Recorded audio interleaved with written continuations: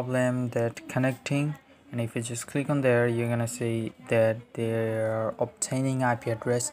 So this is a frequent problem to about all of us who used to use extender router. So today I'm gonna show you how to fix that. So first click on the IP settings, click on the static. Now just write down the IP address. So in my case it's 192.168.0.5.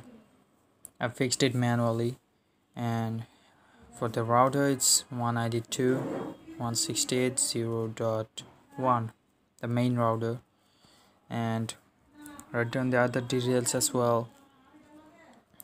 The others are not necessary, especially Oppo A1K doesn't have any save option, so you have to do it like the way that I did. Now you're done. Now just go back, and it is connected.